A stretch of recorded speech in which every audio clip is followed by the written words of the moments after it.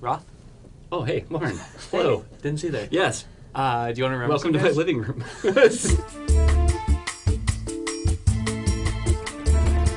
With your very nicely put out gum? Yeah, that's Very classy. That's for me, if I don't like a gum remember, dish. guys. Yeah. There's a really good message on this pack, by the way. It says, be a superstar, say no to drugs.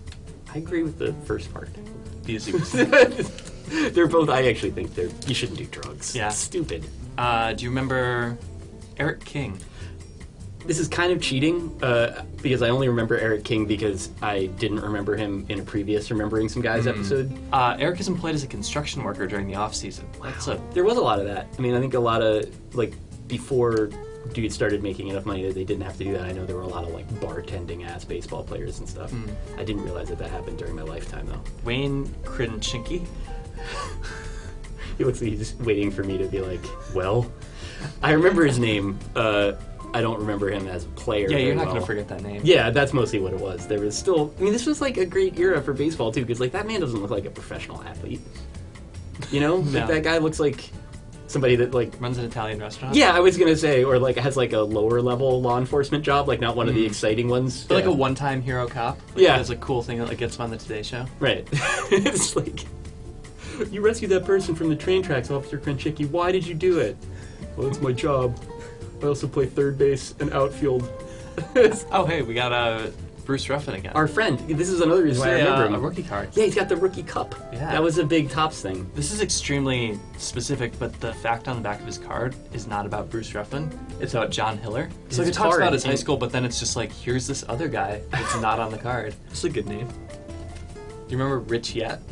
The name that's also a question. So it's like a question that Trump would ask somebody if he was taunting them. Just go on the end of his tweets. Rich yet? Investigate? Yeah. He's another guy where the fact on the back of his card has nothing to do with him. It's about a guy named Ken Landreau.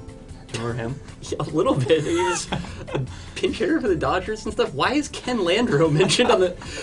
you could make a case for not mentioning Ken Landreau on the back of Ken Landreau's baseball card. He got 3 triples in one game for the Twins on July 3rd, 1980. Keep in mind these are 87 cards. Yeah, that is a really cool thing. I don't think 3 triples in a game...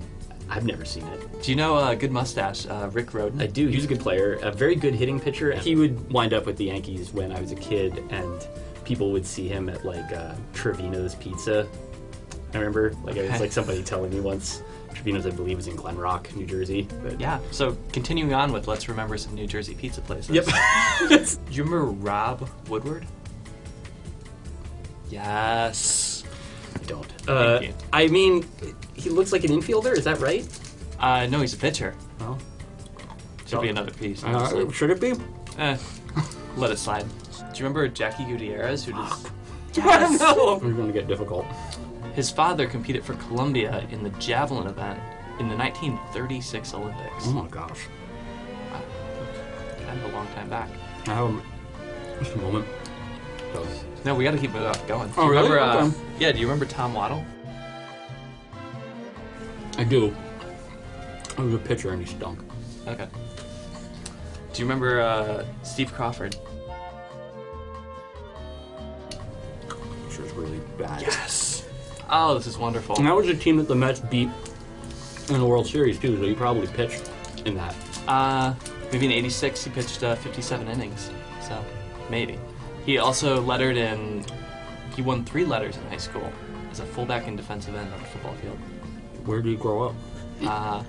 I'm stalling. You know this guy, Vince Coleman. Very much. That's young Vince. Mm-hmm. He was, not to be confused with Vince Young. True. Yes.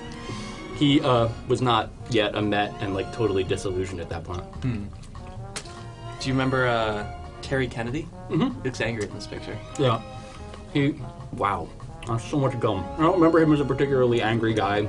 I think he was a good offensive catcher for that This era. also says he has 3 children. I guess if you have 3 children, that just automatically becomes the back of your baseball card. Yeah. Sometimes when you have a lot of kids, a lot of the other things that maybe would have been hobbies that were worthy of mentioning on the back of a baseball Yeah, card. sleeping can't be your hobby. No, not anymore. Yeah. No, your hobby is having a minivan now. Do you remember Jeff Calhoun?